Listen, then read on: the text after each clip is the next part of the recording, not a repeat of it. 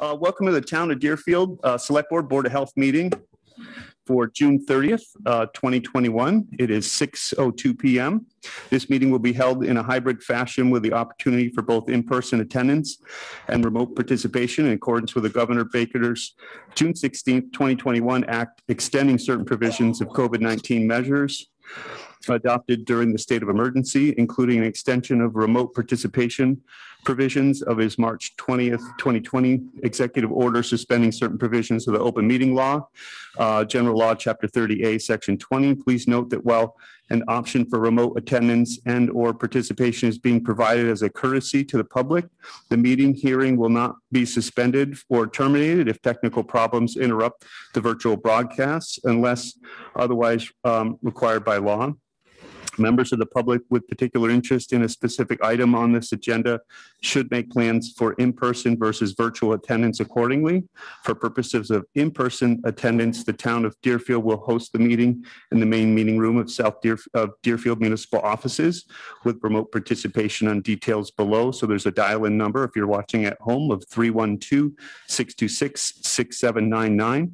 The meeting ID is 911-604-1580, and the passcode is 570012. If you go to the town website, you can go to the bottom right corner where our calendar is, and you'll see this meeting listed. And if you click on that link, you'll find a link to the Zoom, and here you'll be joining us via Zoom.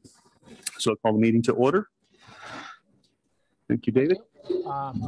I would like to request that everybody in the audience keep the noise to a minimum because all the microphones are picking up the noise and it causes a lot of distortion in what our discussions are. And as chair, I'm also declaring this evening that we will not have any public discussion for this evening. Okay. Okay, the first scheduled hearing is for the host community agreement. Can you hear me, Trevor? Yes, I can. So we're I think welcoming Ken Buquellen here. He's wants to discuss a host community agreement for Deerfield Cultivation Campus. Ken, welcome. You're also attending on Zoom. Thank you, Trevor. Thank you. Glad to be here with you guys. Thank you. So I guess for the audience, I've met you before, and just for the audience, tell everybody what you're hoping to do and bring to Deerfield. So my wife and I, born and raised in Connecticut, so we're from New England. We came out here. We're in Seattle now. We came out here 3.5 years ago. We built a licensed cannabis facility here. Research facility and a production facility. And we're ready to come back now, back to New England. So we're looking, we've searched around quite a bit. We found a piece of property in your town that is in the green zone, approved for growing and cultivation dispensary. So we're really looking forward to coming back and building a facility there. I've provided a little bit of a proposal that explains our vision, our experience, and what we're looking to do. And we're hoping that we can join your town and be part of your community. Thank you.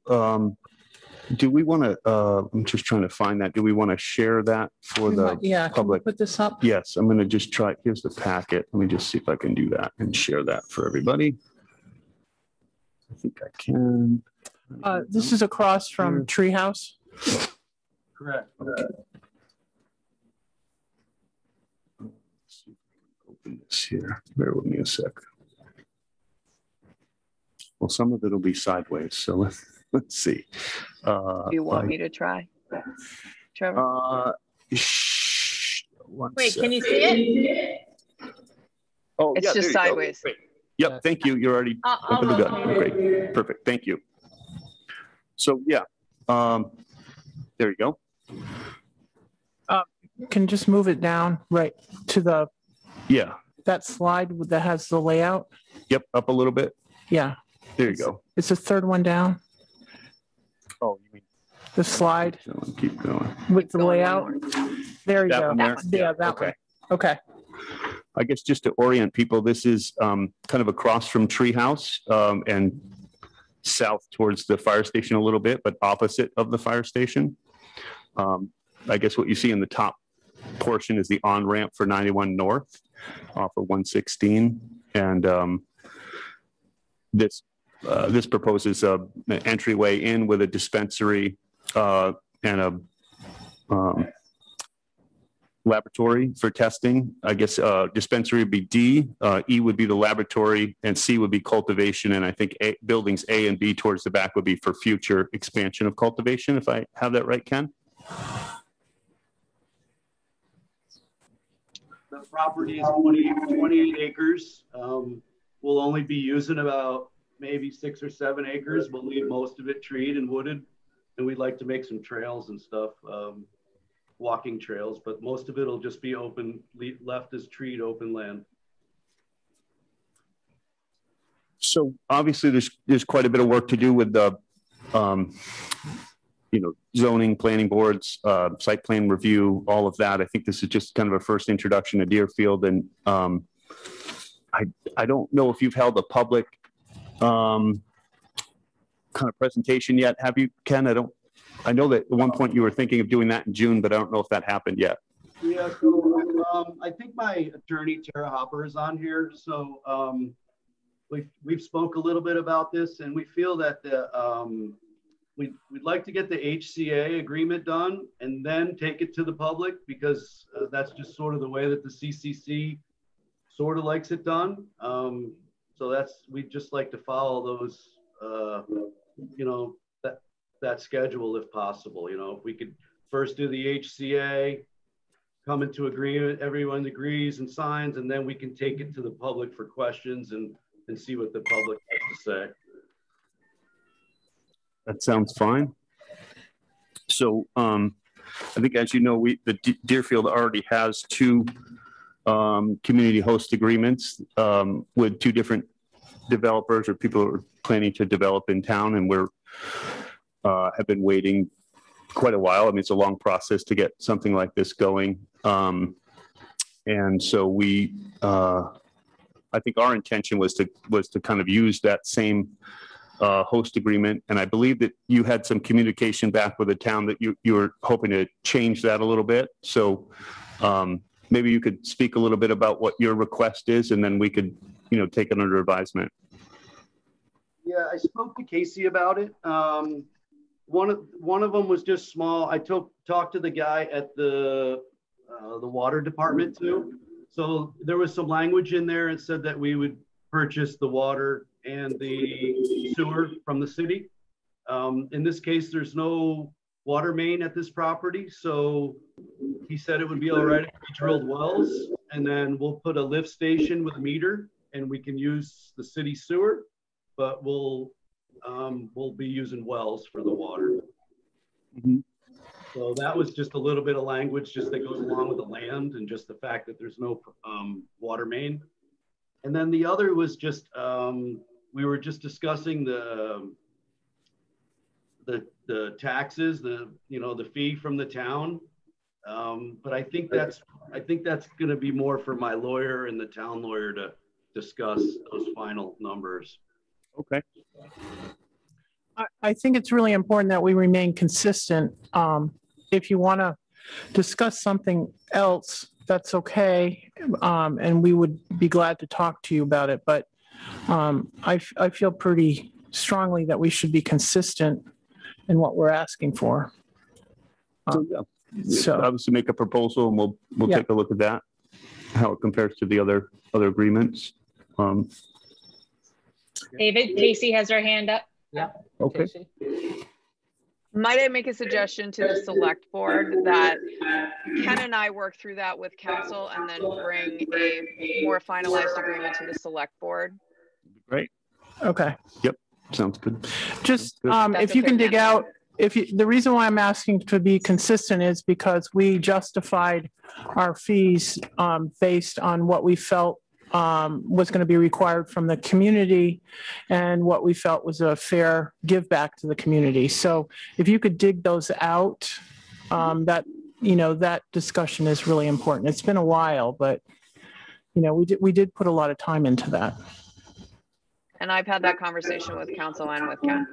Okay. So we'll proceed with under that direction. Thank you, Carolyn. Okay. I think it's it's a large project for Deerfield. So I think it looks like it's a large growth facility and laboratory. I think the town changed their zoning bylaws to allow it in this section, I think about a year ago. So, that parcel's been empty for quite a while, obviously. So we'll see. I think it'll be a good, it'll bring a lot of jobs to the town and some revenue that's needed. So we'll see how the process goes. Anything else you want to add, Ken? Just a couple things. So that building E there is a third-party testing lab. There's a company here called Confidence Analytics. They're an ISO accredited lab. They operate in Washington State and California. And if this HCA is approved for this project, they'll be coming forward with looking for a host community agreement with you guys too. So that's a third-party testing lab. And they'll bring probably 40 or 50 pretty good paying jobs to the area. And what this facility would do would be go and grab samples around the state and do their third parties testing for the CCC and all the regulations. Very well-known, highly credible company working in 2 states right now. So that's a good thing for the project, I feel. And it brings, some good jobs to the town. Also, we really like this location. We've looked around at a bunch of towns and tried to work with a few other towns. We like the location. My wife and I have been coming to this town for years. So on vacation, sometimes passing through. So we really like it. And we just hope that we can find a way to work together and build this project. We're looking forward to coming back to New England. Thank you. Thank you so much. Ken, have you opened any discussions with the cannabis control? Yeah. No, it's not time. The first thing we need to do is, so just to give you guys a little background, I own another company called Adaptive Grow Technologies, and we build large scale facilities nationwide. And I'm building a few facilities right now, large ones for other clients in Massachusetts. So I'm pretty familiar with the entire process with the CCC, architectural review, special permits. I do this stuff every day, so I'm pretty familiar with it. Okay. Great. Very good. That's helpful. Because I know that's been a stumbling block that we've run into quite a bit. Yeah, the first thing that we really need to do, in my opinion, is come to an agreement and that you guys like the project. You feel it's a good project for your town and your community. And once we come to that agreement, then we can move along on the other steps. Okay. Sounds good. Okay. Well, thank you so much. Yep. It's good to see you again. Thank you for accepting the proposal, everyone. Look forward to talking in the future. Thank you. Okay. Thank you. Have a good night. Thank you. Thank you. So what would our next step be? Our next step will be, I think he and his attorney will present something to Casey. Casey will talk with Lisa and then present to the board Okay. a proposed host community agreement. We'll see where we go from there. Okay. Yep. Makes sense. Thank you. Okay. The next thing on our agenda for this evening is the Senior Housing Ad Hoc Committee. On time, even. Welcome. Just state your name for everybody. And, Can everybody hear me? I pull that forward a little bit. Just like sometimes you got to speak right into it to catch the speakers. Oh, right. Yeah, we have some. Can everybody hear me now? Yes. Yes. Thank you. Excellent. Okay. I am Lily Dwight. I am chair of the ad hoc. Oh, I guess we couldn't all hear you then. Okay. Maybe yell. So I can speak to the room and the microphone. Yeah. Can you hear me if I speak like this? I think you got to just lean right in. There you go. Hello. Yes. All right. Can you hear Better. me in the back of the room? Yes. Excellent. Hi, I'm Lily Dwight. I'm the chair of the ad hoc committee for senior housing in Deerfield. And as this is our very first official meeting with the Select Board, I thought what I would like to do is introduce the committee, because I've attended a number of meetings recently where women on the committee's credentials have been questioned. So I really want to let everybody know who we are and why we're, and our inspiration for doing this. Great. And because I am myself, we're going to go in reverse alphabetical order. I would like to introduce Annalee Wolfkuhl, who you all know as the chair of the planning board. Annalee is the former CEO of Hospice Care of Rhode Island, a $27 million home hospice with over 400 employees and 400 volunteers that she managed. She was responsible for developing housing and services for hospice care for her agency in the entire state of Rhode Island. Next up is Deborah Darling Raphael, who is not here tonight. She is a realtor, and Deborah's been challenged by some COVID problems, but when she attends, she's awesome. And as you can imagine, when we're talking about property, she is very helpful. Next alphabetically is Carolyn Shores-Ness, whose credentials need no introduction except to say that she started working on this with me over 20 years ago. Yeah. And then there's myself. I have been a chief information officer or a chief technology officer in the field of aging for over 20 years. I've been responsible for multi-million-dollar budgets for technology and housing, services, and pharmacy for long-term care in Illinois, Colorado, California, and Massachusetts. I have been awarded 3 patents for my work, and my most recent one was in December. Congratulations. So we're a bunch of nerds. Okay, so that said, it sort of actually explains what happened. When we first met, we all agreed that it made sense to explore town property first to both speed up the process and reduce the cost. And so, Jennifer, if you could share that first one with all the spreadsheet stuff. So I called the assessor's office, who are very helpful, and they turned me on to Fund with Maps, the GIS. And here we go. The spreadsheet one. If not, I can. Okay. Oh, there we go. Yep. No, okay, not that one. Keep rolling. The Just spreadsheet. a couple more down. Okay. One more. Here we go. Okay, actually, you can go up to the first picture.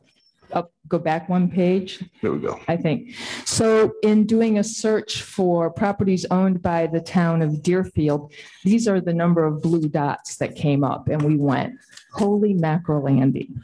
Yeah. Because everything owned by this town is not revenue generating, right? Right. So we decided to explore. Okay, next page, please, Jen. Thank you.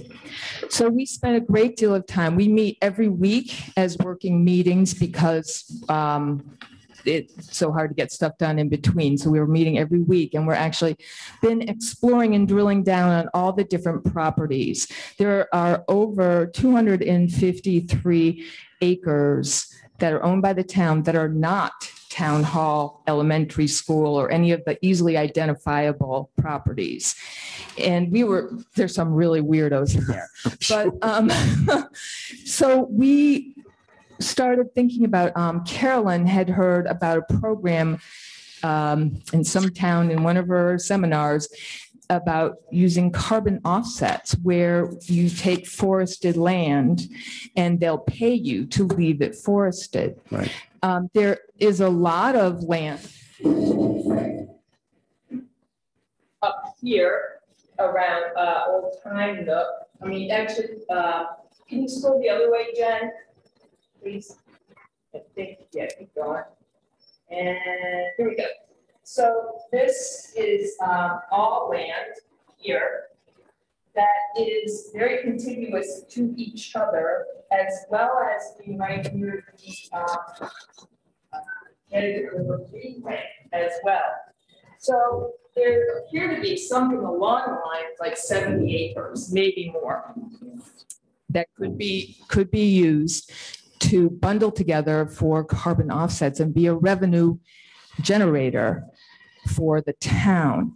A lot of that property is bordered by the Allen Chase Trust, which is Eagle Brook as well. So there may be opportunity there to partner with them and get a big old chunk of revenue. We don't know anything about this. And so we wanted to bring this to you and see if maybe it could be handed off to the Energy Committee. And we would be happy to, you know, hand it off to them, give them all the information that we have as well. But this seemed like a great opportunity to generate some income.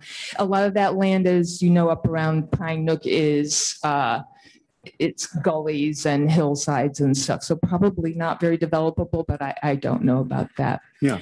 And then there is a lot of other acreage that are these weirdo bits that have abutters who may very well be interested in buying that.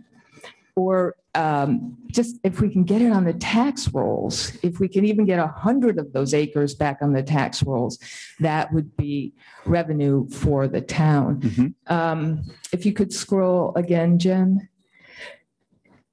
And you can see there's also, this I'll get to later in the other part of the presentation, but there's a fair amount of blue dots in the center of town as well.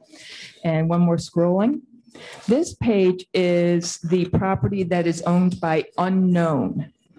Unknown takes work because somebody's going to have to chase it down. But there may be, it looked to us in looking through it that there is probably property in there that people think they own that they don't realize they're not being assessed for. And so there could be, if a committee could be put together to pursue these different land parcels by following up with the butters, et cetera, it would be a real possible revenue generator for the town, which is not what you expect to get from senior housing. I just want to note it.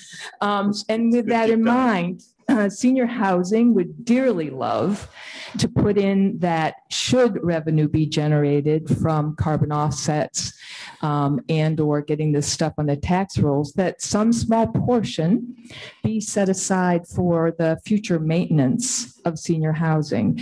Because senior housing, when we get it going, you notice I don't say if, but when we get it going, we will be funded for the capital investment and the initial building, et cetera, but we are going to need to maintain it as well. So we would love to put in a plea for that. If it makes life too difficult, I understand, but it's worth a shot, right? Yep. Nothing ventured, nothing gained. Okay, so that has been an entirely strange offshoot of senior housing, but along the way, we've had an awful lot of conversations. So I guess it's just as easy not to do the presentation, but to go through the slides that are up here. So Jen, can you go back to that first? There we go. Oh, you go down. Yeah, they know who. So one of the things that we realized we really want feedback from the select board and ultimately the community is, what is our job? Right? What is it we are trying to do? And we need to be able to say that in one sentence. So we came up with, we want to rehome as many older adults of Deerfield as we can. Now, mind you, those are adults who want to be rehomed, and that we should probably put that in there. But that is our goal. And assuming that you all agree that that is our job, we can continue with the presentation. If not, we need to be schooled. Does that make sense to you? Yeah. Yes, it does. Okay, it does. Okay, great. Thank you. So how are we going to do this? Well, first of all, we want to identify sites that will match the criteria, and I'll go into the criteria shortly. We need to identify funding routes. I have been attending a lot of mass housing webinars over the last couple of months. There are a variety of options, housing trusts. There's a program called Mass 40R, which will support subsidized housing as well. We need to identify building and service partners because it's not enough to put up a building. People who live in it need services. And we obviously need community input because this is all about building it for the community. Does that make sense? Are there, Yeah. and please, so we're making this presentation because we want you to say, and what about, right? If we forgot something or you disagree. Yeah, one of the things that has come up in the past that is put kind of a hold on things is when we went with subsidized housing, the criteria was that we could only earmark maybe 10% of the housing for Deerfield residents and the rest of it had to be open. Is that what you're finding as well? We have not, so I don't know if everybody could hear Mr. Wolfram, but that they, okay, so we have not explored the funding stuff yet because we need to understand a few things beforehand, like how much land are we bringing to the table? We did get the CPC funding, so that's enormously helpful. And I think bringing that to the table as well is going to be good. We may want to go for a Mass 40R overlay, which will have a different ramification. We may want to create a housing trust. Housing trusts are actually getting funded through the American Recovery Program Act as well right now. So there, I'm trying to speak to Mr. Wolfram as well. We have not explored the funding options yet. Right now, we just want to make sure that we are identifying everything we need to do. I think we haven't decided on anything, but we are listing them and collecting information. So we are looking actively for partners, both private and public, but we haven't determined what route we're going to do yet. Of course. I think it does take a lot of work to kind of figure out what do we have for property in town? Is any of it suitable?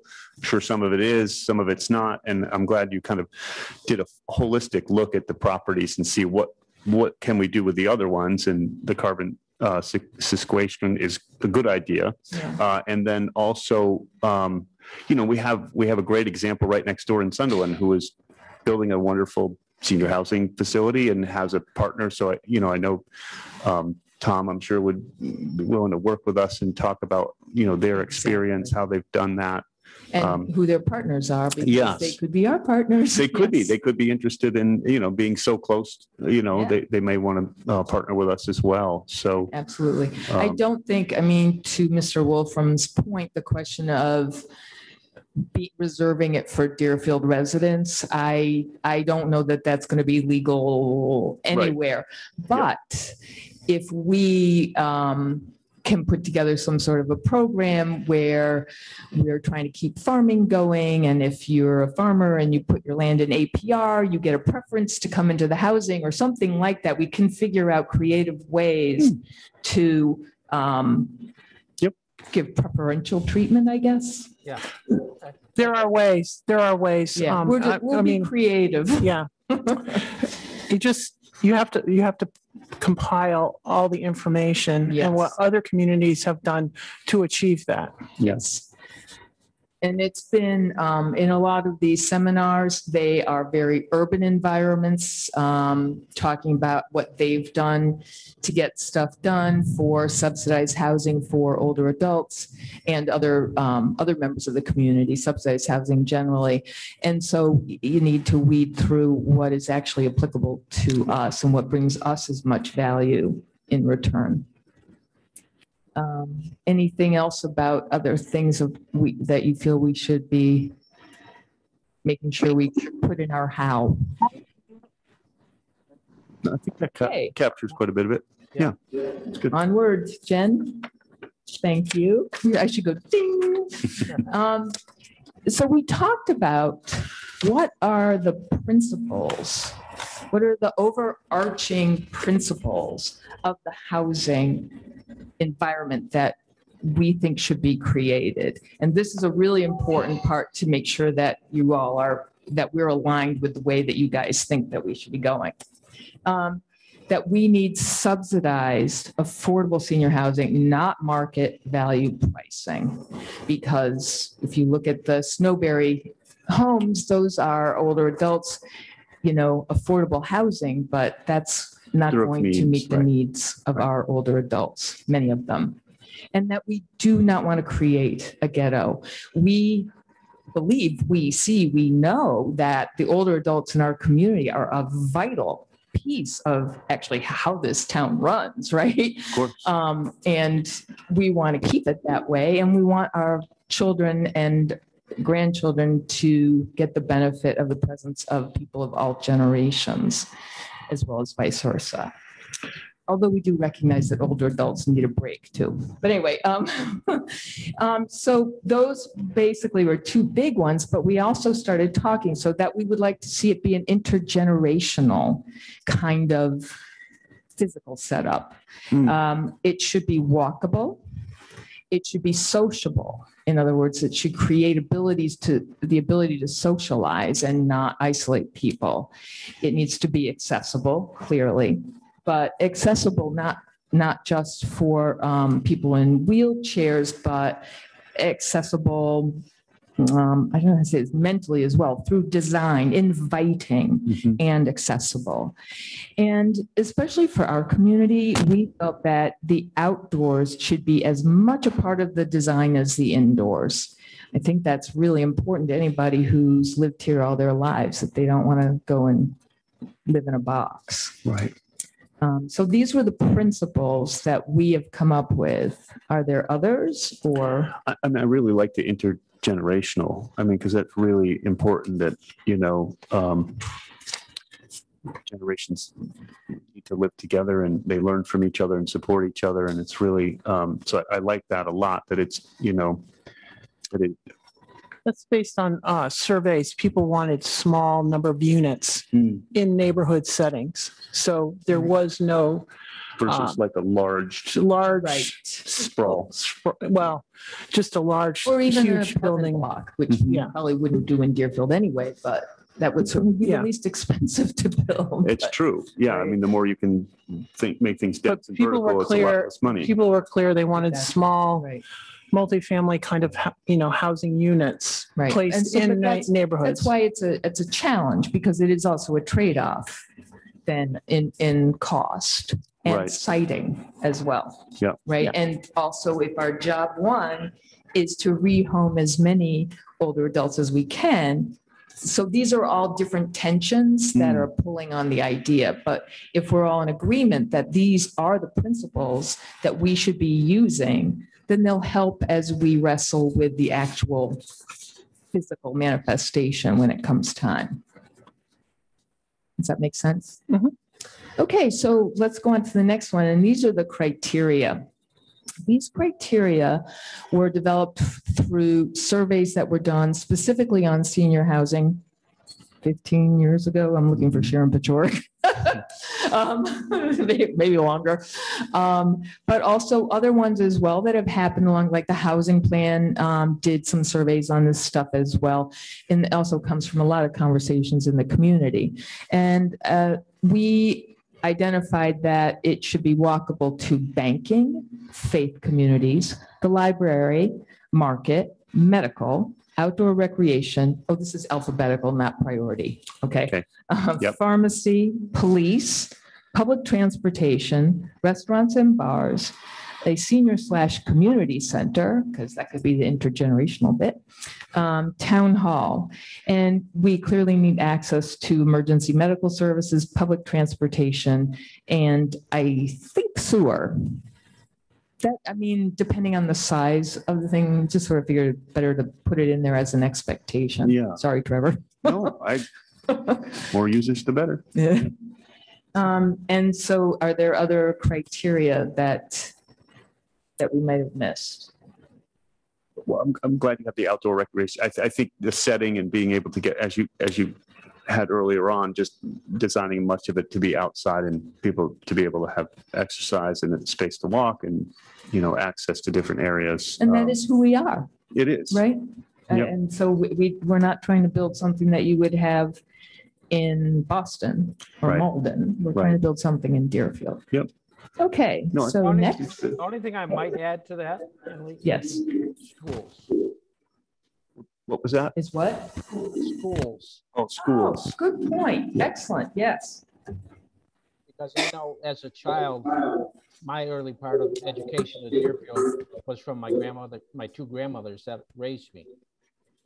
And it was just, it was very. No, I important to have agree. that in That's, it.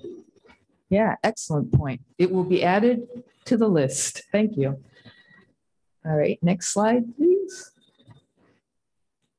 So these are some of the insights that we have that we've come up with from our work, that the town owns significant acreage and we should not need to buy land. Even longtime veterans of the U.S. government still seem to want to sidestep this. Can we mute that somewhere?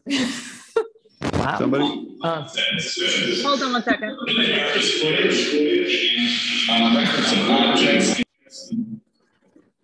Thank you. Thank you. Sorry, I can't see who's doing it when I'm sharing my screen. Yes. Thank you, Jen. So that the idea is that we've identified a lot of acreage, and so we should not need to buy land. It doesn't mean that we currently necessarily own a site, but maybe we can effect a swap, or in moving some of the untaxed land onto taxable revenues, selling it to somebody, we could use that to purchase land. It just seems crazy to buy more land, Mhm. frankly. There's over 300 acres identified right now. Okay, so then the other thing is with those criteria. So we're revisiting all the blue dots and look at. Yes, exactly. That is our town center. And we own a lot of land in our town center, and some of it we're sitting on right now. Yes. So could you go to the next one, Jen?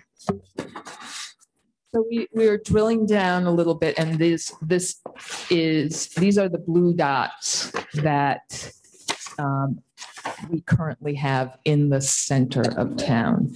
We really believe that we need to place this housing in the center of town, because when we do, we meet all of the criteria, including the schools, by the way, right? Because in the center of town. Right. So this is as far as we have gotten, and we didn't want to go any further because it's really important to make sure that we are on the track that you all want us to be on. I feel like you are. I mean, it makes sense to me that, I've always thought about this space that we're in right now. If we decide to do something else with the town hall, we have the senior center building and the church all right next to the library, right next to the schools, right in the center of town. So, again, big investments to do all of those items, but Right. it's worth, exploring if that's a possibility right here. I know that Brayburn was donated to the town or somehow acquired by the town years ago, but there's no real access to that Right. unless we had, access through a house on Main Street that came up for sale, again, purchasing property. But, Well, and also, one of the reasons we felt it was important to come and check in with you all was when we got to here, is that we know that there's a large effort going into reimagining the town center. Yep. And we want to see senior housing as a significant piece of that reimagining. Yeah. So we would love to, under your direction, do we have like a big old meeting with all the Imagineering committees, and then clearly we need community input. Yep. And that kind of stuff. But I do think that senior housing should be, well, for our perspective, it should be the heart of the project, but why not? So. Sure. No, I agree. Yeah, we definitely would love to have you at the table as we're looking at different ways to make revitalize downtown and figure out what we're going to do with these aging buildings. And our acres and acres of land. Yes. Right. Wonderful. Well, thank you. We wanted to give you that update, and we That's also great. wanted to, we need a little direction on what our next steps should be. And I think that getting together with the other committees that are working on the reimagining of the town center, maybe that's it. I don't know. What do you think? What are your thoughts, Carolyn? I mean, Well, I feel like it's not a waste of money to have someone come in like a landscape architect and help us try to reimagine what is happening down here. We own the whole square here now with the donation of the church. And town meeting approved a building assessment money. So we should look at what the needs are for the seniors. We're moving forward on that immediately. And then we need to look at the buildings. What do we have? What is rehabable and what is not? How do we match up our needs to the space that is rehabable or not? Right. And then we had always talked about a walking track around here that backs up to the senior center and goes in a circle behind the library. But we have the library project too, and down Yeah. to Cheswick's. we have the library project that is moving forward, but the state donation is capped at $4 million. Well, some of the pricing because of the pandemic now, the project is, jumped up, and it could be as high as 12 million. So is it really worth applying for that money? Maybe we should do something on our own so that we can build a community center in our library with our own money. If we're only going to get $4 million, it's no different than the roof project. We had to put a lot of effort into that, a lot of donations just to get the roof done at the elementary school. And we could have done it cheaper, I think. And Kippy can back me up. By ourselves. You have to go through all these hoops to get, state money. And when the project was in the $7 to $8 million range, $4 million was very attractive. But now that the same project, maybe has jumped up, I think we need to look at it and say, what can we do on our own without jumping through hoops? And that would be part of, and then incorporate it into what we want to do as in the whole area. We have to think we have not enough dollars. That's very clear. So how do we do sustainable work for our community on these projects that we can afford moving forward? We have needs. There's no questions there are needs. We've been working on senior housing for 20 years. And how many times have we gotten almost to the door of having projects done and then they fall through? It's very frustrating. But maybe if we look at the big picture and spend a little bit of money on a big picture planning where people really come and contribute their ideas. I mean, we had before the pandemic, February 29th, last year we had our big climate change, and we had a charrette afterwards on the downtown. That was wonderful. Yeah, And it was everybody's ideas were so fantastic, and it was very exciting, and they were very consistent, even though there was a huge different groups of people involved. So I think we just need to have public input. We need to have somebody that will facilitate it, that has some skill and imagination, and that can take people's ideas. And I mean, we have money available through the ARPA money coming to us that is based for economic development. So my feeling, as we've not really discussed it, but we want to develop the Leary lot. They have new owners at Leader Lumber that want a little bit of slice that will give us 50-foot frontage off to Elm Street, so we can have a real good parking lot in and out, and we can make it be very attractive and use it to support Berkshire Brewing and expansion of downtown economic activity. And that could be part of the envisioning of the whole area. But I think it's clear everyone wants walkability, sociability down here, and they want a vital downtown. So anything that we can support good services, local services downtown, I think is what we have to do. And I think mean, we're senior making an housing is effort to key. make it more resilient. Absolutely. You know, the tree boxes are going up to take water, stormwater you know, we have to look forward. What are we going to be faced in 30 or 40 years? And that's part of it. You know, Yes. resiliency is usually considered part of recovery, but in reality, resiliency is part of their future, creating a future. So what we need to do is, what are we going to do for downtown? We are flood prone. We are, you know, we're at the bottom of the bowl. I've been saying that for years. Everyone is sick of me saying that, but the water table has changed. When I was on the planning board in the 80s and 90s, it was a good foot and a half lower than it is now. This is a tremendous impact to us.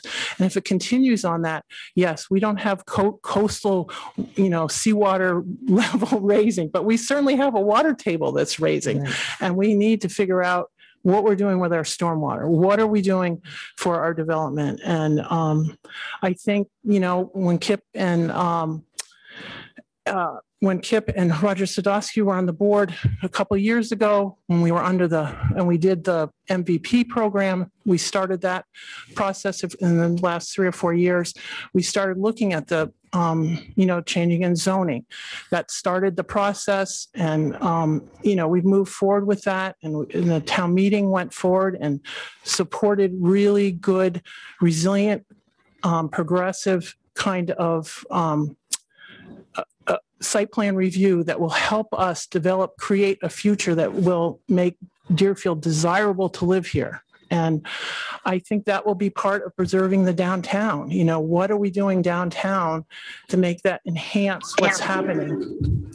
So, And senior housing, just because yes, that's senior my housing will be pony part of the that I'm gonna- mix. It should be certainly at the heart of that as well. Right. And Because that's older adults right. bring economic benefits. We spend money and we don't cost money. And you notice I'm saying we, because I didn't start off with all this gray hair when I started, but we use services, but we don't go to school, right? And so we are excellent neighbors and we love vital communities, and we want to stay in our home community.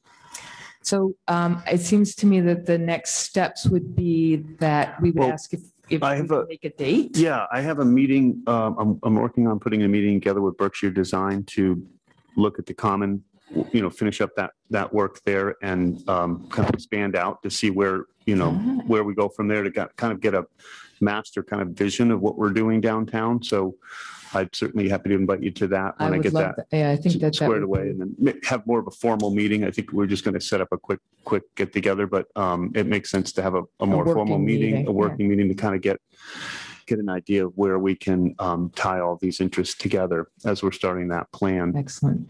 And in the meantime, our committee will continue to do our working meetings. I think that we're going to start exploring funding a bit, because that, as you know, is very complicated. Yep, for sure.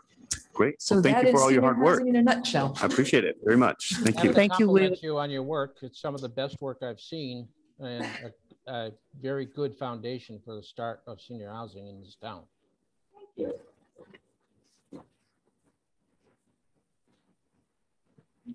Okay.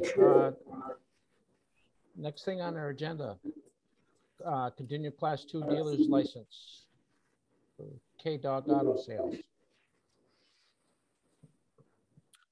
So this was a continuation from earlier in the month, right? We were looking at whether we wanted to extend a Class 2 license in a residential area on River Road. That's correct. I'd have to go back a few meetings and maybe another book. It's been. Kevin, were you able to put together the agreement with a repair garage? I think you're muted. I unmuted you. Go ahead. Okay. Sorry. I'm still working on that. I've spoken with them twice. It's just trying to sit down with the owner. And he also does the work at the garage. I spoke with his secretary today. I was trying to get it for the meeting.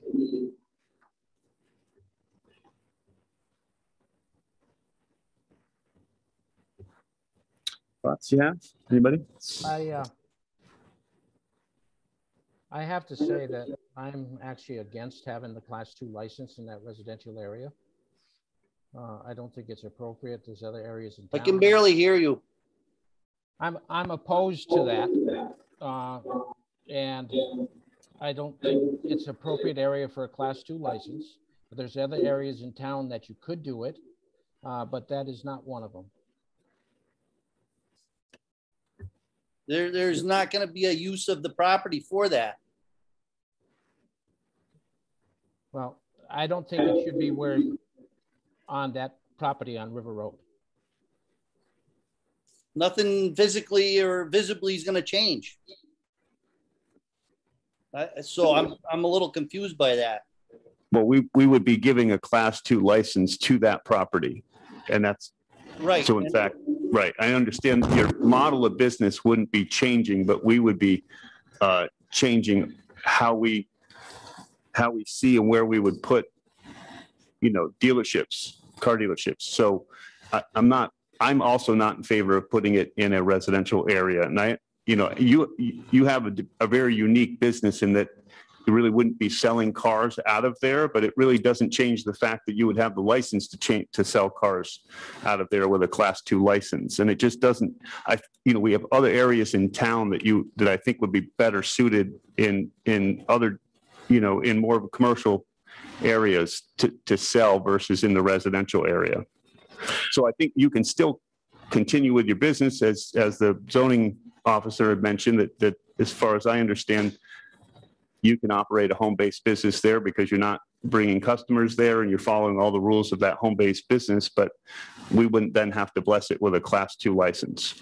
The restriction is I'm not allowed to deal with the auctions. And as well as a non-licensed business, you get hit with a sales tax on every vehicle you buy. So at that point, it's really not a viable thing to do. Well, I still think then probably we'd have to set up in a different spot if you wanted to kind of carry on with that business. I was a little confused because you also said that your attorney said that they didn't have a problem with that. The attorney doesn't have an issue with the home business there. Right. Us also then on top of that, giving a class 2 license to sell cars from there is condoning doing a car business in a residential area. I just don't think it's an appropriate spot for it when we have other places in town that are appropriate for selling cars. And again, I understand your business is different because it's on the internet, but but I'm also trying at the same time to minimize my overhead to start this business. That's the whole idea why I chose to deal with the internet instead of having to pay big money in rent. Yep. I understand that. Business is tough, really, getting it off the ground and, you have to lay out the money to do it. I don't think it's appropriate for us to condone that business in a residential area with a class 2 license. Kevin, also, our building inspector alerted us that you pulled a building permit for a 30 by 90-foot building, I believe. No, not 90, 60. 30 by 60. What were your intentions to use that for? My daughter has horses. I plan on storing hay, mowing equipment. I also own Corvettes. I plan on storing those in there. It's not going to be even remotely related to an automotive business. I wanted to clarify that. Oh, that's fine. I was alerted that this would come up today. So, well, that's fine. That's fine. You're more than welcome to do that. Well, I'm not in favor of this in the residential area either, and I really don't feel that we have staff to monitor the situation either. So I would make a motion. First we'll make a motion to close the hearing because this has been a continued hearing. So I'll make a motion to close the hearing unless there's any other comments from the board. No, I will second that. All those in favor? Aye, Trevor McDaniel. Aye, Carolyn Ness. Aye, Dave Wolfer. And you will make a motion. And I will make the motion that we would not approve of this class 2 license. I'll second that. Did you hear me? Yep. Okay, any further discussion? Okay, all those in favor? Hi, Trevor McDaniel. Hi, Carolyn Ness. Hi, Dave Wolfram.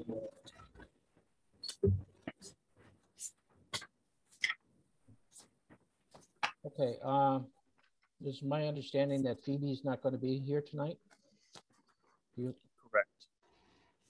She will not. Yeah. I would like to table her responses so I could respond to this. Unless you want to talk about the value of the square footage. Well, part of the issue is that we've been operating all year without a contract. So we're done. We don't have a contract. We don't have another year as of today. I thought we had a 3-year. We don't, because of COVID. It expired last year, and we've been operating all last year without a contract. So with that, if we don't approve this tonight, we have no thing. So I would make a motion to approve this contract and then negotiate for the year, if you want to do it for a year, and then negotiate for the year if you want to make some other changes. But I don't want to lose our public health, service in the meantime. Casey has. We got a second. Yeah. I guess I just want to state that I think it's really important that we clarify that we include emergency response. Well, she did answer, right? well, but in multiple public meetings, which were taped, she had said that the health district does not respond. And that was what the tension was for the entire time. We wanted to set up, we were ready to go. I organized our EDS calls, weekly EDS calls, all through the whole pandemic. We were ready to go when the vaccines came. There was notification that there was going to be a bottleneck, that, having someone be only Lisa White being the vaccine manager for the entire county was going to be an issue. And Phoebe did not want to allow her to do it. And it took many meetings of the vaccine committee, the county vaccine committee, to get her to be released to work as an emergency response. And that's how the FERCOG got involved. And then they, it was a real hassle. A lot of this hassle came from the state. We've trained, just so the public knows, that we've been training constantly for year after year. We give up so many Saturdays and Thursday nights and drilling our EDS drill, and we run our flu clinics as an emergency drill. If there's going to be a pandemic, we want to be ready. And as soon as the pandemic hit, the state said, no, thanks. Thanks for all your time. We're not interested. Go to CVS. And so that was a real slap in the face to everybody who stepped up, volunteer. I look in the audience, there's a lot of people that volunteered at those flu clinics, a lot of people that worked hard to make sure the town was ready and had skill and volunteers to give shots in the arms and get our people vaccinated. It was pulling teeth to try and get what we got going. And it was because the state didn't want to let it go. Well, yes and no. Jennifer Hoffman at Greenfield's health department called up John Ferguson at DPH and said, what do we have to fill out? And she did get something going for first responders in the first time. Phoebe did not want us to do that. We were ready. On multiple meetings, I said we would be able to do that and step up to the plate. I do think a city's a little different than our town, but I agree. We had Treehouse. We were ready. We had it all ready to go. Yes. I'm not disagreeing. We need to make sure that emergency response is included in our contract. Emergency response. It is our belief that the current contract makes it clear that you are purchasing the services of a public health nurse who will, among other things, manage your communicable disease response work, including during emergencies. Emergency response is, in fact, so fundamental to the definition of the role of the public health nurse that we have not seen the need to make it even more explicit in the contract. We believe that this past year is a good example of how that looks in terms of contact tracing, vaccination, participation, regional emergency response team meetings, creation of public communication material, pivoting nursing services to curbside, COVID safe, and more. However, we're happy to consider any proposed language. So if we want to put forward anything. I think that's critical. We have to add emergency response to the contract because it just says emergency planning if you read the contract. The second thing was $4,800 for the space here. Mm-hmm. The space for all the nursing programs are here, and we get $4,800 for it credit. So if you add our $22,000 that we pay and the $4,800, that's almost $27,000 that we pay for nursing services, and we get 10 to 2 and on Wednesdays and some outreach. When this started, it was Conway, Deerfield, and another community, and we had 8 hours a week. We have not had 8 hours a week, consistently for our seniors. And I feel that for that amount of money, that is a lot of money. Well, 27,000. I mean, if you're going to hire a nurse on your own, you're not going to get. I mean, what are the money? You'd spend a whole lot more than that to get a lot less of the back. We're talking 8 hours. We're talking not getting our 8 hours a week, Trevor, for that amount of money. Press them for it. I mean, I am. There are 16 communities now, and there was one public health nurse. There's no way. They're not now. They have hired public. They are in the process. They got a grant for a second nurse. So you're doubling the capacity. And the question was, how many hours are we going to get? And what is the reduced amount on our assessment? Because that nurse is free for 3 years and renewable for 2 years. So that is free. So where is the reduction in our assessment? If you're doubling the capacity, what are our extra hours? What's the reduction in our assessment? Well, they're doubling the capacity for all the communities, right? Right. Just for Deerfield. But where is the reduction in our assessment to reflect that you're doubling the capacity and we're still paying? But where's our reduction because they were able to get this free public health nurse? I think they're going to expand services all over. I don't know why they would reduce our assessment. I mean, our services aren't going down. Well, I want a guarantee of our time, and I feel like we should be able to get extra time with no additional costs. Extra from what? They got a multi-$100,000 grant to increase public nursing. Where is the reduction in our assessment, Trevor? Where does that? Their grant is to increase public nursing throughout the county, not just in Deerfield. Well, in the 16 communities. I think you're mixing two different things. No. I don't know how you're going to. You still. Be my guest. Ask for it. My concern is that we don't vote this tonight, and we have no public nurse, and we're out of a contract, and we lose all the support that FERCOG has helped us throughout the last year and a half. I mean, it's not well, just this is new that I did not realize that our contract, I thought the 3 year. I did too. So this is new. No one told me that it was already extended a year. Well, we've had this for a while and we keep pushing it off, and we're at the last minute right now. So, well, there should be some reimbursement for when Lisa was acting as a vaccine manager for the entire county. The FERCOG charges $45 a shot.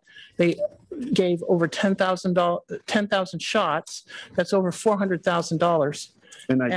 And so Orange, Montague, all these towns that are not part of the health district were using our nurse. So her time we should get some kind of reimbursement when the money comes in. I think when the money comes in or before that, we go to the council and ask them you make a proposal for what we think is right to have to come back from that money. Well, it should be at least a half a year's services that the seniors did not receive because the town hall wasn't open. Well, I know they didn't receive those services. They received plenty of other services. We went through this pandemic. But what I'm saying is, if we want to make a proposal for money back to the town from the vaccination money, we should make that proposal to the council not to the nursing thing, but to the FERCog council and say this should be reimbursed to our town because we stepped up with space for materials at the church.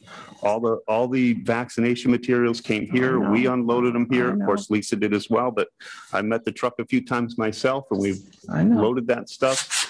I was So at there every are single things that clinic. we can shoot down. I just don't want to conflate the two issues. I want to make sure that we're continuing on with nursing for our community. We have a foot clinic here tomorrow. So I think it's important to continue that work, but also advocate to the council for The foot clinic doesn't have anything to do with nursing. What I'm saying is, But I just want to make sure. I feel like we've been, every time this contract comes up, it's a 3-year contract. Every time it comes up, I ask, I feel like we're getting overcharged. We're not receiving the hours. And it's, and I get that, but what's the alternative? The alternative is to say, you have 16 towns. So if they say, no, thank you, what's the alternative? I mean, we still don't have a nurse and we're not going to the foothills. We're not, I just want to make sure that we recognize we need another alternative. We walk away from this one. But you've already shut down saying we have $22,000 that we allocate plus the space. Correct. We certainly can attract 8 hours of nursing from somewhere. But you're giving up all the other stuff. Go ahead. Casey has her hand raised. Yeah. Go ahead, Casey. David, may I clarify something? Yeah. So the methodology to keep nursing services continuing as of July 1st is to approve this contract and immediately take a vote to notify the COG that we would be opting out of the contract in a year's time. That would allow us to preserve all the support for communicable disease monitoring and vaccinations and all those things that we do get for services, including face-to-face services that the nurse provides for the next year to then have discussion with the COG. Anybody on the Zoom, if you could please mute. Thank you. Okay. Okay, then that's fine. I didn't realize that we had already extended a year. That was not clear to us. That's in our last meeting, we said it automatically renews. That's why there was no rush. Yeah, and I wasn't aware either. Last year we're buying a blur. $22,000 is a significant amount of money, but I don't want to take the chance of losing Lisa tomorrow. So I think, we should at least extend for a year. I don't know how hard and fast the opt-out would be in a year, but it should be subject to negotiation, I think. That's fine. I just feel like we have been paying an excessive amount of money for at least one contract renewal worth. And every time we go to discuss it and try to nail down the service hours, this is absolutely not a question of Lisa. We love Lisa. That's why we have stayed with the FERCog. But she services 16 towns, and I know we're not getting our hours. There just physically is not enough time in the week. I just know last year Lisa worked an immense amount of hours. I do too. But don't forget we paid extra money for that too. So it just is not. I'm just want to make sure that the seniors are the ones that didn't get service from when our town hall was closed, and I would like a reimbursement for that. I also feel that by getting more value for our office, so the whole program can run out of, then we can offset that for a social worker. The few hours we need for a social worker, if we have more hours, more credit on the square footage. The $4,800 is a year's rent for electricity, air conditioning, heat, phone, copying. That is a tremendous value. I don't feel like that's I think it should be more, but We can discuss it. So I'm So I'll make a fine. motion to continue You with the already did. contract. Yeah. We have a second. Actually, we have that second already. Yes. Yes. Sorry. So just go ahead and vote. It's fine. Do we want to put the opt-out in the motion or no? I do not. I would like us to consider the opt-out because I think that's the only way we're going to get them to the negotiating table. Why don't we say, instead of opt-out, say, subject to negotiation in 1 year? That's fine. You okay with that language, Casey? So that was a motion to approve the contract and opt out and opt out subject to negotiations within 1 year. No, we wouldn't opt out. We would negotiate. I think we approve the, I think we should approve the contract, make a motion to approve the contract and have that vote. Then a be separate done with that. motion. Separate motion would be to enter into negotiations with FERCog and the council to talk about the issues we have presented by Carolyn tonight. Well, we need to do it in a timely manner because then we're locked in. We're going to be locked in for another 3 years if you Yep. approve this contract. And then we have no ability to talk about it for another 3 years. Casey's got her hand up. Casey? I have an option. Hold on. So perhaps you would make a motion to approve this contract and make a separate motion to notify the COG of the intent to end the contract in a year's time unless successful negotiation is completed around some of the issues that you have. Yep. How's that sound? That's excellent. Okay with amending that, Trevor? I think we should make a clean vote on the thing. And then we always have, all you have to do is give a year's notice. So I don't think it should be tied into this.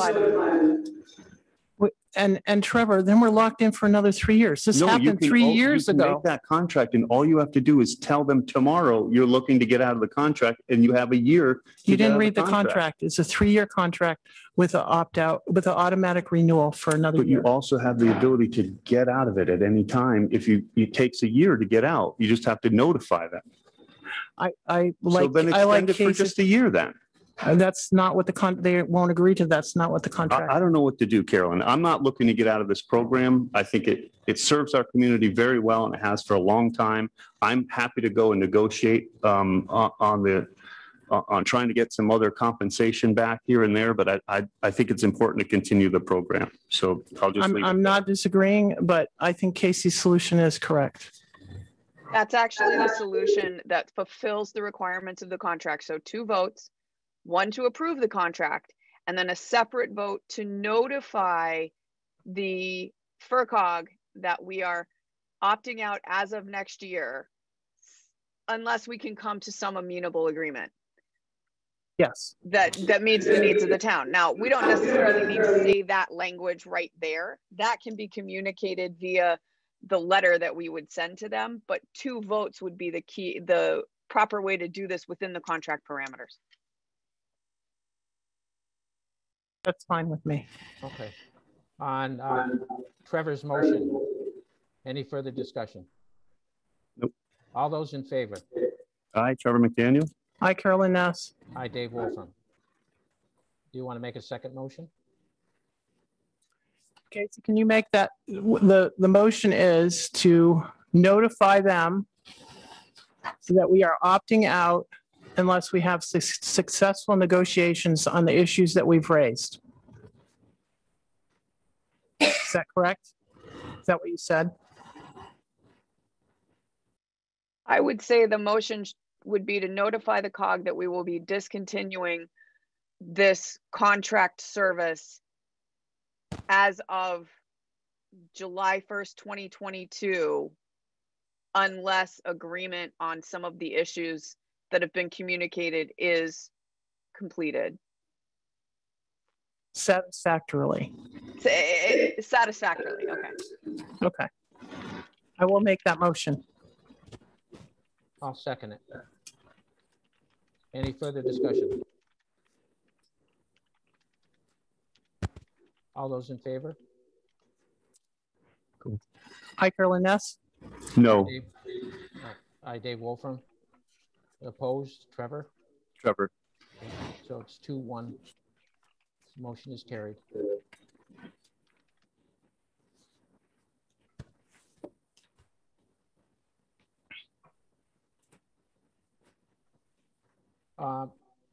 While we're still talking about the FERCog, do we have to reappoint our representative to the FERCog for the next year? I just received that. Yes, we do. The next meeting is July 15th for the council. So if we don't do it, I literally just received the email. I could put it on the agenda for the next meeting, but we do have FY 2022 appointments on our agenda tonight. So it's for 4 committees. I think I sent David an email, but I printed out some information for the select board if they'd like me to give it to them right now. It's normally the chair takes it over, Dave. Okay.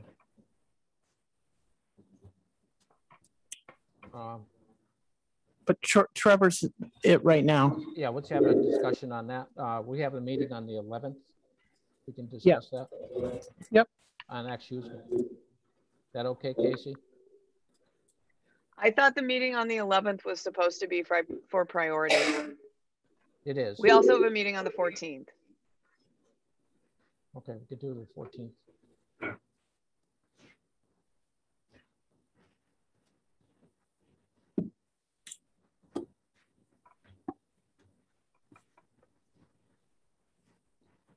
Okay, I'll add it to the.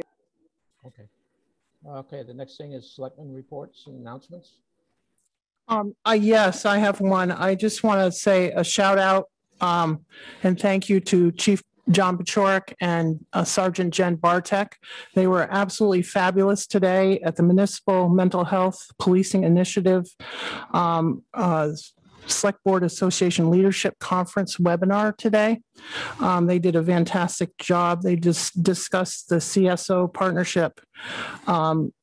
They were just as professional as the Brookline Police Department that has been doing a lot of mental health response. They have 40 hours of training in their department and have a departmental policy, and they came across as very well organized and well spoken. But I was extremely proud, and it's just wonderful to see the wonderful job that our department does. It was very good. I was really impressed. That's great. Good. Any other announcements? Trevor, anything? Nope. No? Not today. Okay. Consent agenda? Anything for us, Casey?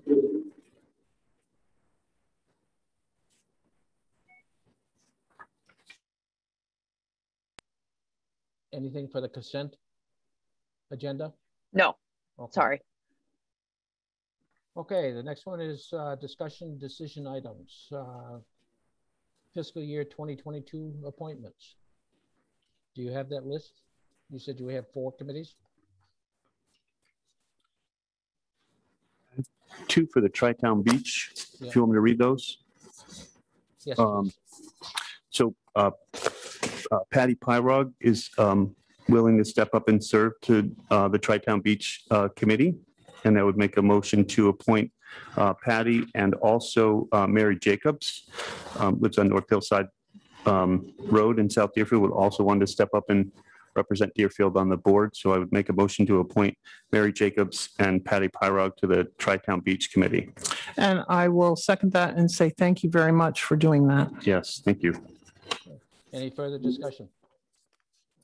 And hearing none, all those in favor? Hi, Carolyn Ness. Hi, Trevor McDaniel. Hi, Dave Walton.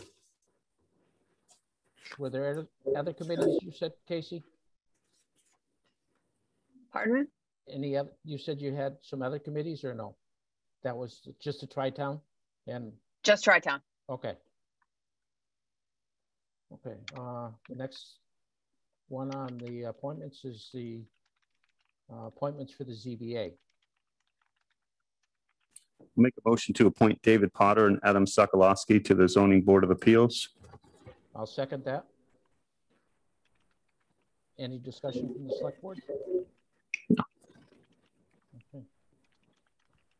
All those in favor? Aye, Trevor McDaniel. Aye, Dave Wolfram. All those opposed? I'm going to abstain. I really feel like we need to finish working on and clarifying our code of conduct. And I agree that we have to do that, but I don't think it has any bearings on the current appointments. But you're right, we do have to work on that, and it's going to be a very essential part of the town of Deerfield. Yep. Okay, next thing on the agenda. I just scrolled down all the way through, so get back. It's a problem when I work on 2 different computers.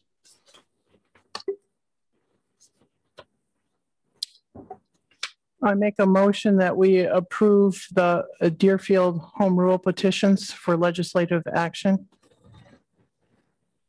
I didn't realize we were looking for another additional licenses. Is that? This is something that was started actually quite a while ago, but was never forwarded to the state. Part of it is to not additionally just liquor licenses, but it also gives the town the ability to increase the number of retail places for marijuana if the town so chooses. I see. I think it's been 4 or 5 years Right. in the process. This is just one step. Well, I'll second that motion. Any discussion? Trevor, second it. Okay, hearing none. All those in favor? Aye, Trevor McDaniel. Aye, Carolyn Ness. Aye, Dave Wolfram. And you'll get that out to Natalie's office? I will. Thank Do you you. have a clean copy, Casey, we could sign, or? I will print it out for you. I was waiting for Corinne to give me any corrections she might have had. Okay. Okay, the next thing is sewer abatements. I have the sewer policy. I don't Well, see the abatement. I've got one here you can share. Okay. So this is for the estate or the heirs of Chester Coleco, I think it is. Okay. They had, the owners are deceased. The house has been vacant, but there was a break in the pipe, I guess, over the winter, and I don't know, they had 69,000 gallons of water, but usage, but they weren't there. Nobody was there. So it's just abating it down to the, standard minimum usage charge for the building. Okay. So the amount will be abatement down to the minimum bill of $180. And I will second that. the assessed amount was $1,092.28. The abatement is $912.28. Okay. Any further discussion on it? Yes, I second it. Yeah, I know. Any further discussion? No, I mean, it's clearly, I mean, this is, the water Yeah. department notified us, so yeah. typically what we do in that case. Yep. Jennifer? Just make sure that if there's a line for all of you to sign it, and then I'm off tomorrow and Friday. So if Casey can give that to Sarah. Okay. Yep, we'll take care of that. Thank you. I'll bring it out. Can I authorize my stamp? I just put the sewer policy here because, we've been working on this a little bit for agricultural Yeah. entities, and Barbara took a look at it. It's just for us to kind of, I was hoping you would just take the week and look it over and see if you Sure. see any other changes. We'd want to do that, and then we could vote it again at another meeting. Really just, This is what we agreed. It is. As far as what I can say. It See is. that this is what we agreed. So, Right. Okay. I just we thought have- maybe you'd do we take a have- week and look at it, see if there's Did anything that Lisa came look at up. it? We could send it out there for sure. I guess. I've never seen it. I will pass it to Lisa. Yeah. This I- is the one that I gave you and you cleaned up, and then I gave to Barb and she looked at it. She had some edits, so just kind of rolling around to make sure everyone puts their eyes on it. Based on some of these policies have been challenged in the past, I would feel more comfortable if Lisa just looks Sure. at it. Of course. So do you mind, Casey? Not at all. Okay. Okay, mail. What do you have in the mail?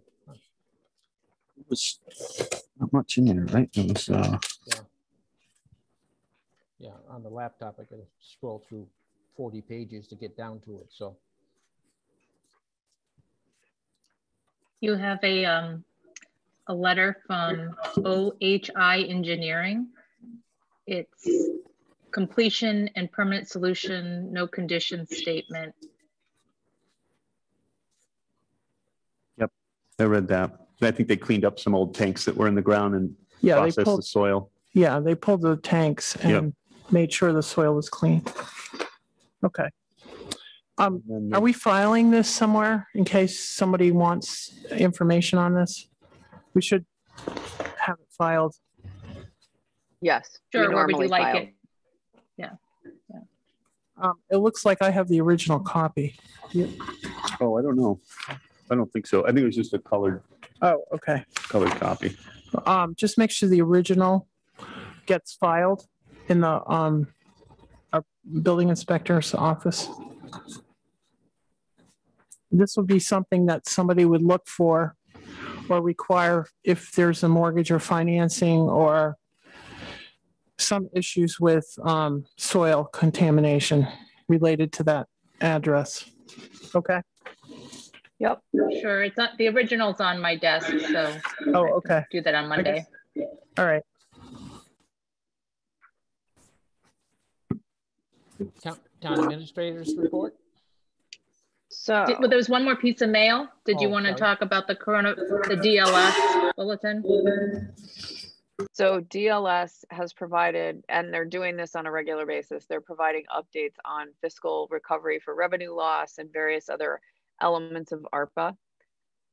I've sent a couple of questions out to DLS. So this is one thing I just wanted you to have access to. There's more information online, but one thing that I wanted to use as a jumping off point from this particular notification is the fact that Treasury has not sent out guidance, and this is straight from Sean Cronin earlier this week.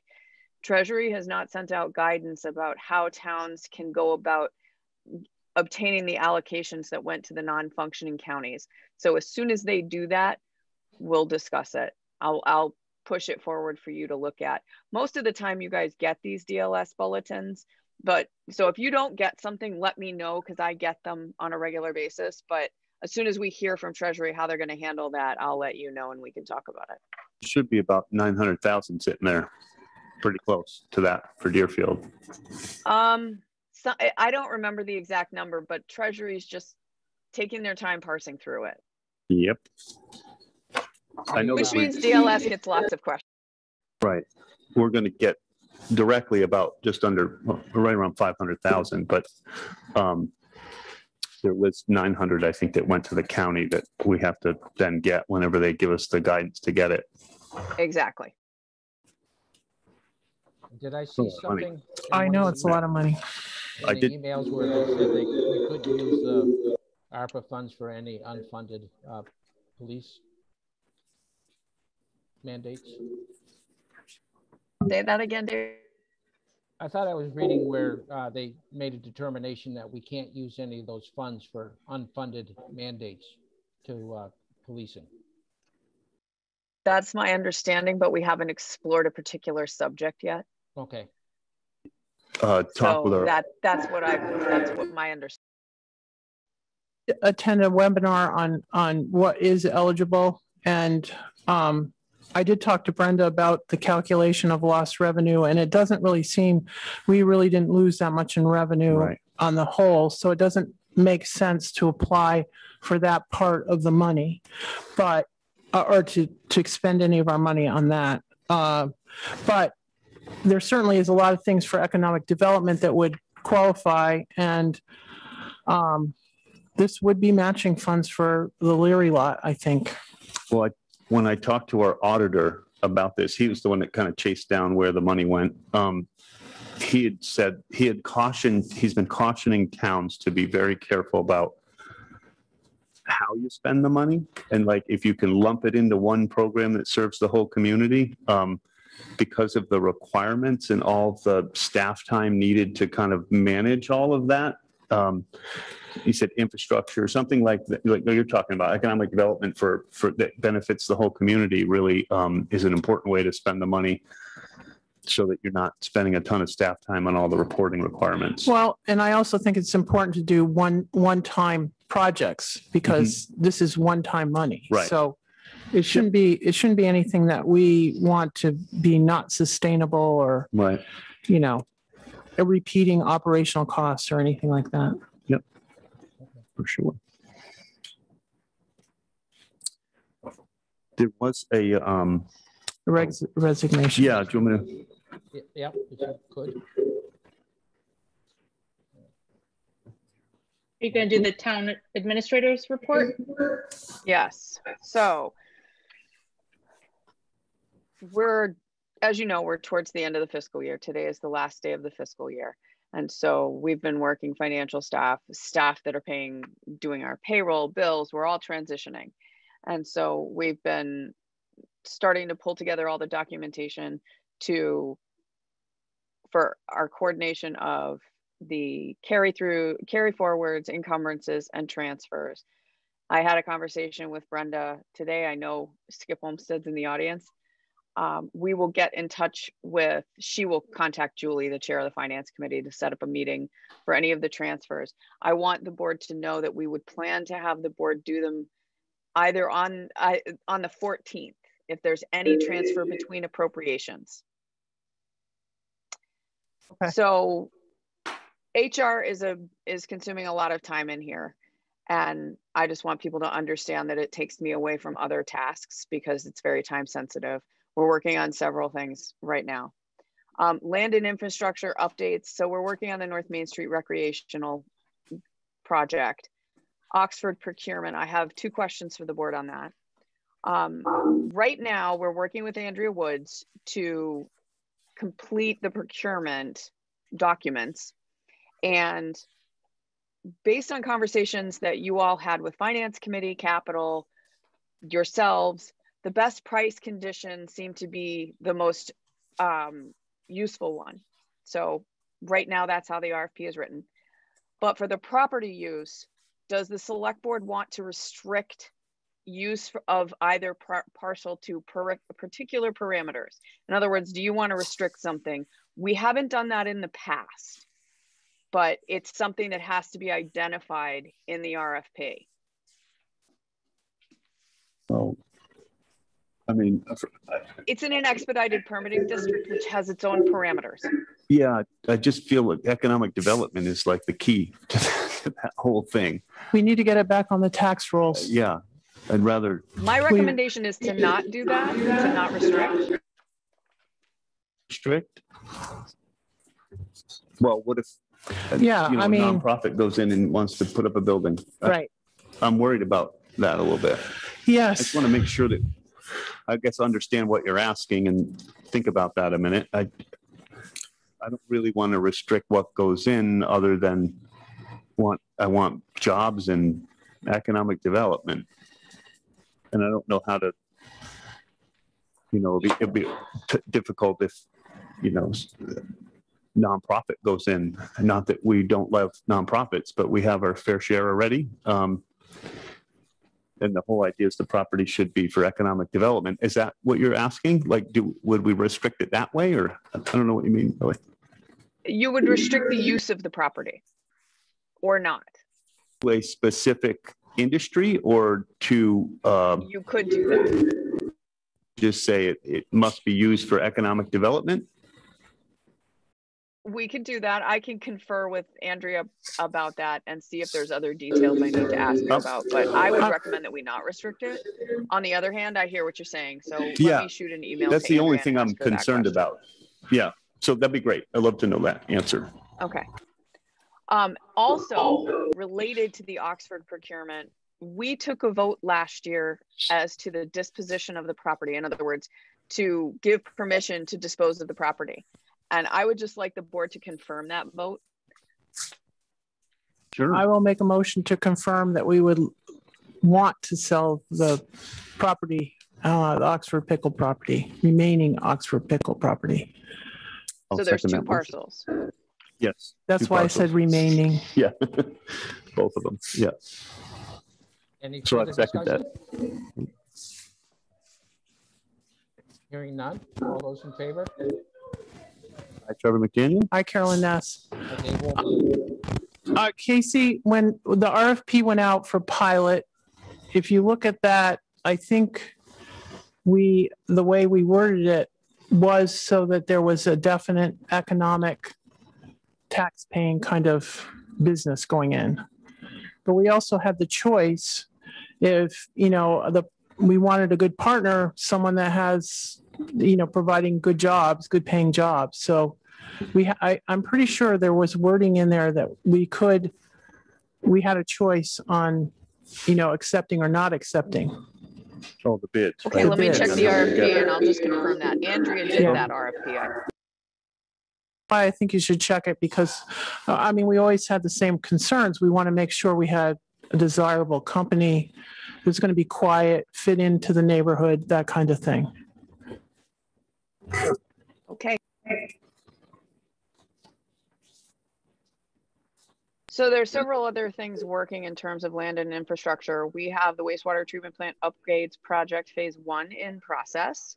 And we do have updates that we're receiving from Justin Skelly. So I'm going to start pushing those out. And it may be that we consider, and Trevor, this is sort of a question directed to you, but also to the rest of the board. It may be that we want to produce those updates online so that people can check in on a regular basis. We receive them on Fridays. But we also have the Old Deerfield piping project in its beginning phase, contractual phases. I will let you know we did receive approximately I think it was actually $270,000 from Deerfield Academy. So thank them very much towards the piping issues up in Old Deerfield. We are working on legislative collaborations to proceed with those 3 home rule petitions. It's quite a process. So the reason we needed to hear support letters is they just want to make sure, or have support letters, is the legislature just wants to make sure that the select board approves of this and wants to move forward with this. In terms of grant administration, as I mentioned earlier, we're at the end of the year, so there's a lot of grant reporting that's going on. Chris Curtis is marshaling massive efforts to do all that MVP work, but there's a lot of background work that's happening in here because we have to start doing our reimbursement requests based on his deliverable reports. So we'll be working a little more closely with him next week. I've sent in our ADH self-evaluation and transition report for reimbursement, which is a $10,000, a little over $10,000 for some of the assistance we receive from GRLA and from the COG. We have finalization of the community compact grant.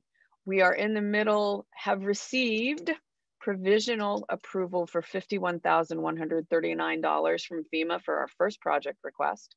Yay, finally. Our second project request, which was $41,455, is in the final review stage. As the meeting was starting, I got an email from Brian over at MEMA about that. And we are developing a third project request that we'll be discussing next week with the technical assistance consultant that we have before we submit that to Brian Contreras at MEMA. We're also working on CARES Act funding and learning, as I mentioned earlier, about ARPA. That push out of information has been very slow. Now that we have some information from FEMA, what is our balance of the CARES Act money? I don't have the balance right now. We haven't finished doing some of the adjustments. We are investigating a couple of the projects that we had put on hold that were supposed to be funded through CARES Act, like the inspections permitting software, because we have to update all of our procurement information. Okay. And if you recall, that project was about $16,000. I just want to make sure that we spend the CARES Act money first Yes. before we start in on the ARPA, because the ARPA has a longer time frame. The CARES money has to be spent by December 31st. And so if we get final approval for that $41,000, it may be worthwhile doing the website transition through CARES Act funds, because they're here, it's an allowable expense, it satisfies remote participation needs, and it also would allow us to transition the website to a much more usable, hopefully friendly, I say that in air quotes, platform. And we had discussed it, I had asked for a capital request, and then we transitioned it into the budget. It may be worthwhile to do it all in one shot. I've been investigating that with the vendor. But Lily, would you be able to have some conversation with Jennifer and Casey on the user-friendly website? The license to anything to I can't think of a better person that knows the frustration of trying to work on that. Yeah.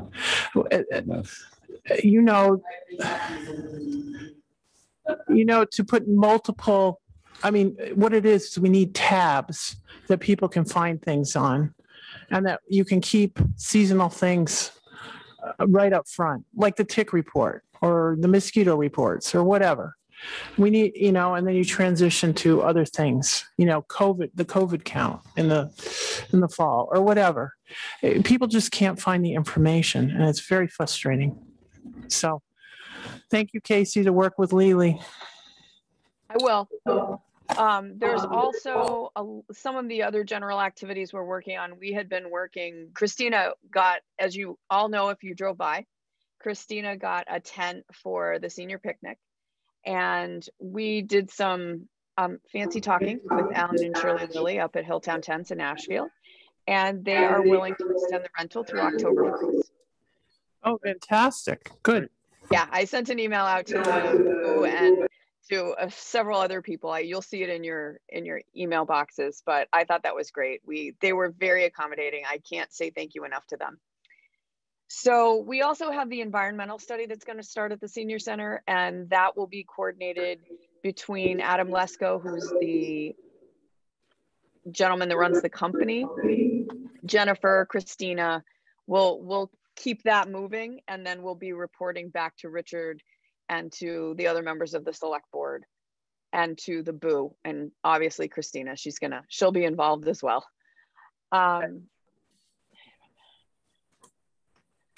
Some of the activities that Jennifer's been working on is this hybrid meeting transition.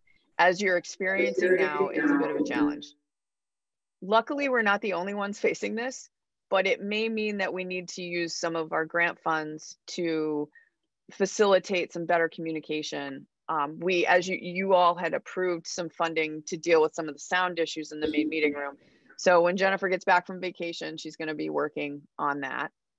And the other thing that's been working in the background, that kudos to Jennifer for really stepping up and handling this and working with the planning board, is they updated the planning board handbook. And there was such a responsiveness from them in terms of going through the documentation and working with Jennifer to make it an easy handbook to work with. So she'll be working with ZBA about updating their information as well. But this was a good jumping off point for everyone to understand what needs to be in a handbook. So thank you to her and to the planning board for really pushing that forward. We've been dealing with the website transition, questions about how that would function, the public records requests that are coming in. We also have training going on in the background where we have HR training, this ARPA information. There's other STAM trainings that are going on and Maya trainings that we can. They're various subjects. Sometimes they're HR, sometimes they're risk management, sometimes they're trainings that relate to activities in the DPW. So there's a lot in terms of also the grant information that's coming out, because often we need, DLS will send us these bulletins, and then we need somebody to distill the language of the bulletin into layman's terms, because it's very technical sometimes. And thankfully we have a great accountant and great auditor to help. So that's some of what's going on right now. But for the foreseeable week or so, a little bit longer probably, we'll be dealing with the end of year transition, and the board will be holding a meeting on the 11th to discuss priorities. So that's a conversation that some of this information will be brought to the table, because some of these projects are very large projects, particularly as they relate to the common, the Leary lot, how we deal with adding the complete streets element to all of that. And now with the information from the Senior Housing Ad Hoc Committee, that's an element that will be part of that type of planning. I forget, can you just check on the deadline for Mass Works projects? We need to probably put in some kind of application into the Mass Works for River Road. That's going to be well over $1 million, I think.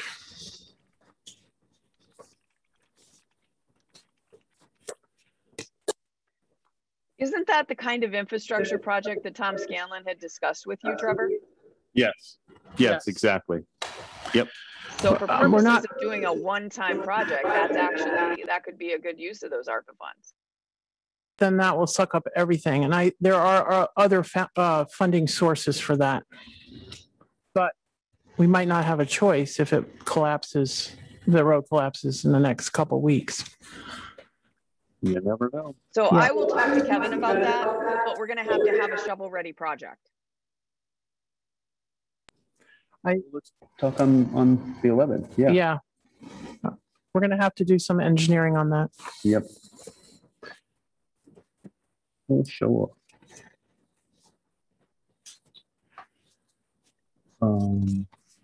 So that's my. Thank you, Casey. And thank you, Jennifer, for all you're doing. I know it's a lot. I know. Especially in this heat. It's just been brutal. So thank you. There's a lot going on. Unanticipated resignation. Michael.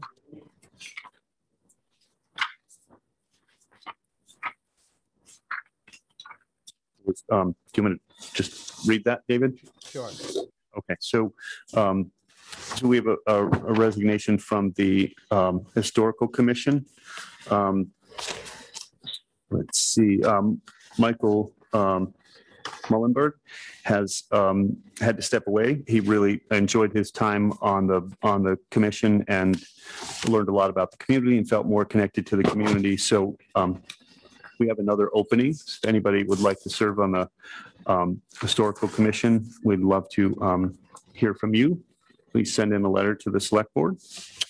And we have the 350th that we're figuring out our events right now, and we have plenty of opportunities for anyone that's interested in the 350th committee as well. So, Casey, do we want to in this section? Do we want to talk about having the Select Board approve one of us to sign the anticipated agreement for that second contract for the piping project? Thanks, Trevor. Thank you. So we have two things in play. We have the Franklin, so I mentioned yesterday that there's another phase of the repairs and replacement of the piping up in Old Deerfield. And so we received more information, which is the notice of conditional approval for the project. And then what was requested is a vote from the board authorizing a member of the Select Board to execute that upcoming contract upon receipt and approval by council and under the recommendation of the engineering firm. So we have that, and we also have the Franklin County Solid Waste Management MOU for sludge and hauling that came in after the agenda closed on Tuesday. Well, I would and make that a is motion. time sensitive. I would make a motion to appoint Trevor to sign the contract for the piping project. I'll second that. Any further discussion? No. All those in favor? Hi, Trevor McDaniel. Hi, Carolyn Ness. Hi, Dave Wolf. Casey, I just had a question on the sludge hauling costs. What was the expiring contract costs? I don't have that. I'm sorry. I forgot to ask Kevin that. I'm still I here. don't know if he's in the audience. No. Do you know if it is more or less? I think it's less. Do you think it's slightly I less? think it's slightly less. I could be wrong about that, but it felt like it was stabilizing. I mean, signing the bills every 2 weeks, you know, they're the worst bill to sign. I know. Is sending our stuff to Lowell, but they're the only facility that will take it. That's But why I I don't was have it wondering. handy. I didn't, you know, this came up pretty quick, but it's something we have to move. I forward mean, with. We yeah, don't really have a I choice. make a motion to sign the FY22 MOU for sledge hauling and disposal. I mean, we don't have a choice. True. I'll second that. Any further discussion? Nope. All those in favor? Hi, Trevor McDaniel. Hi, Carolyn Ness. Hi, Dave Wolfram. These are identical, right? It's like, where's Waldo? Can you find the difference? I think they're identical, correct?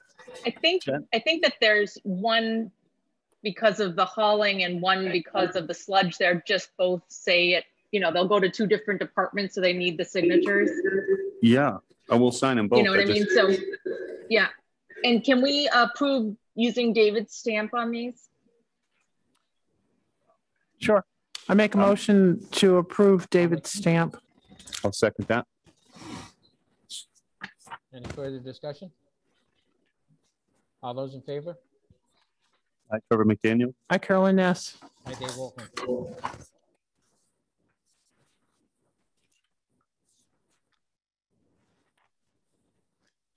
I assume Kevin's probably got this material. He brought it in and recommended. Okay. We wouldn't be happy if we approved it without him knowing. Okay. That is the end of our agenda. Did you get this? This was, I don't know if you got a copy of this, that FERCog is going through the culverts. Yeah, They've that got was, 348 done, but we still have a lot more to go. yeah.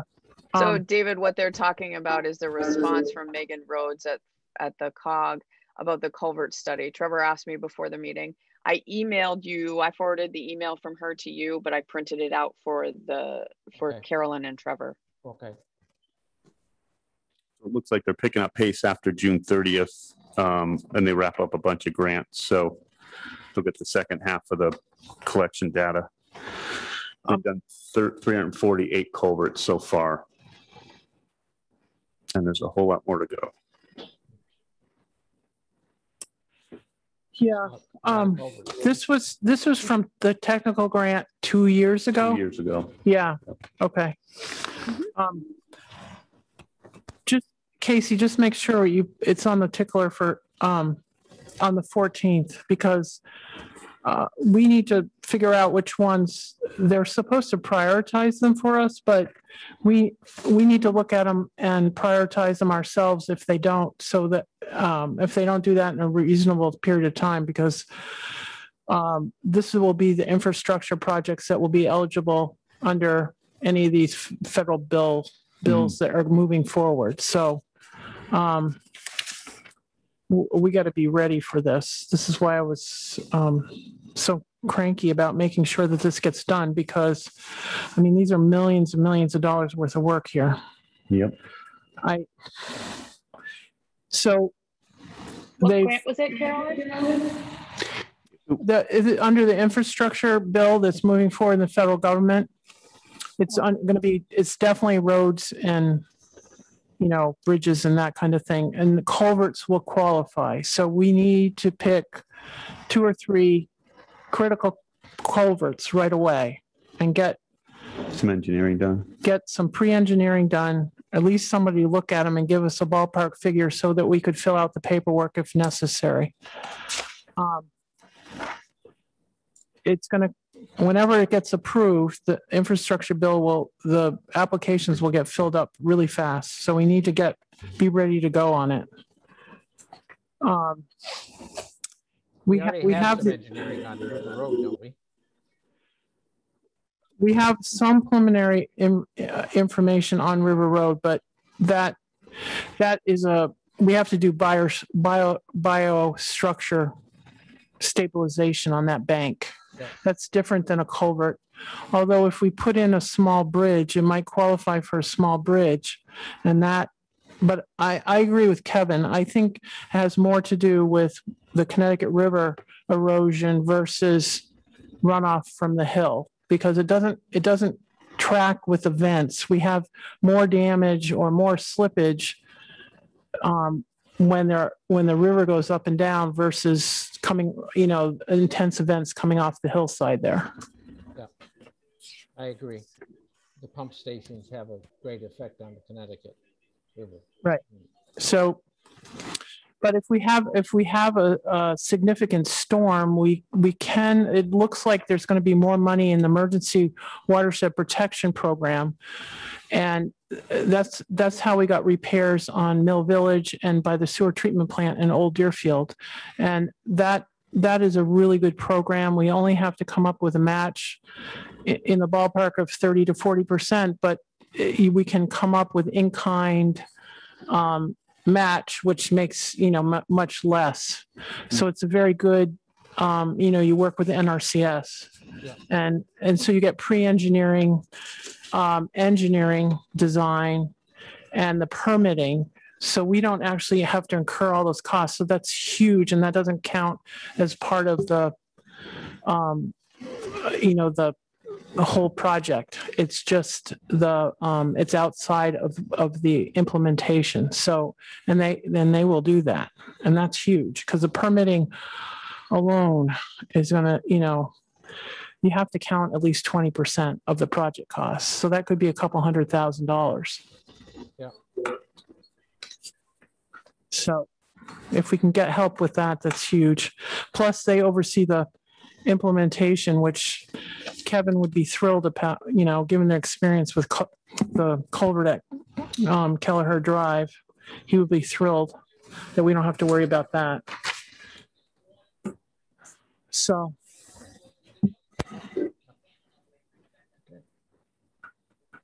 Anything else?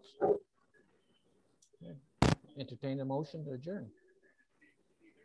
Motion to adjourn. I'll second that. Any further discussion? All those Trevor in favor? McDaniel. Aye, Trevor McDaniel. Carolyn Ness, aye. Dave Wolfram, aye.